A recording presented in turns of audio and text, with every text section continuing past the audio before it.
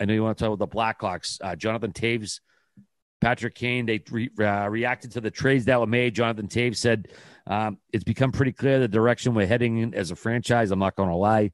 It was disheartening to see a couple good friends go. Regardless of what's to come in the future, I think this group has been through quite a bit this year on and off the ice. Obviously, life's been weird. It's been hard for a lot of people. And then Patrick Kane said about the Hagel trade, a bit of a shocking move, and that the future is, quote, a discussion for another day or over the summer, whatever it is. I'm happy here right now, and I'm just going to try to finish the season strong. Patrick Kane also had his 14th career 20th goal season, tied Stan Mikita for team record. Only the second U.S.-born player to do the same. Mike Modano, Keith Tkachuk also did it as well. But, boys, I don't think it's going to be a shock at all if either one or both of these guys are traded before their deals are up. What, you agree or what? I do agree. It's crazy to think of these guys not on the Blackhawks, and I think, obviously, Kane's going to get a lot more. Do you try to trade them as a tandem if that's what's going to happen?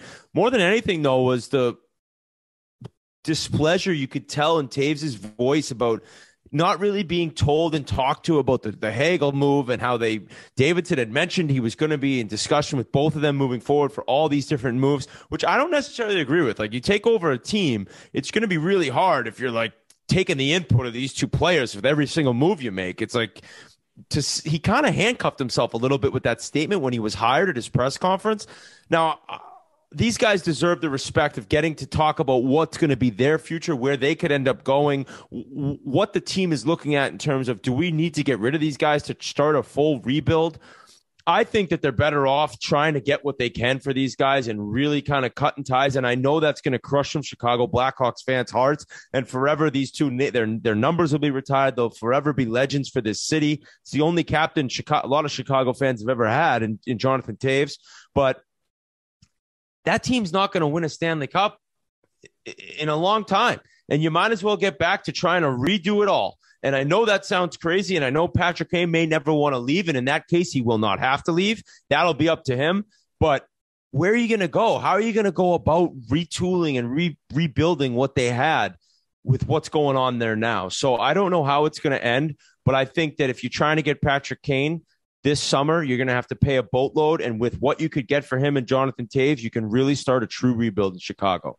Yeah, you don't really want to slow death either. You want to get it over as quick as possible. So, and you mentioned it. Toews has the right to be frustrated.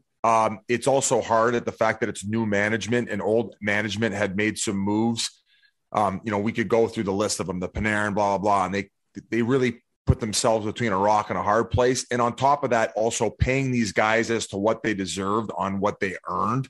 But like you said, like Toews isn't playing up to his $10 million, and like he's got to be self-aware of that. Will there be some salary retained to where if he does go play somewhere third line center on a good team where they end up putting on a tee for him where he can go maybe even compete for another cup? And you mentioned package deal potentially. I don't think that. I mean, I think the return could be a lot more, especially if you're going to go through those dog days.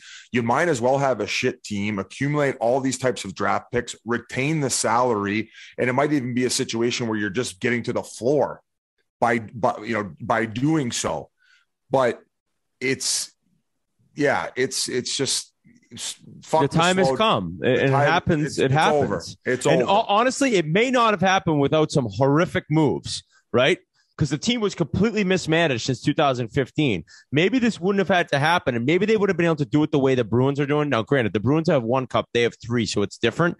But they're going to have to go through a full rebuild there.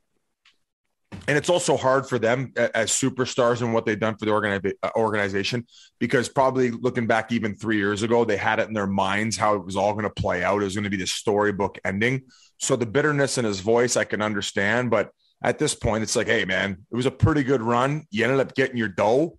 Yeah, let's see. And they have 1 year left, correct? Yes, correct.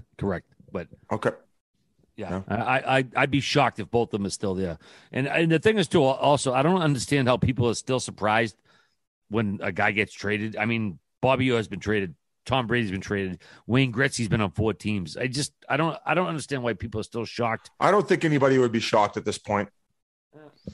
Me neither. Okay, Sonk.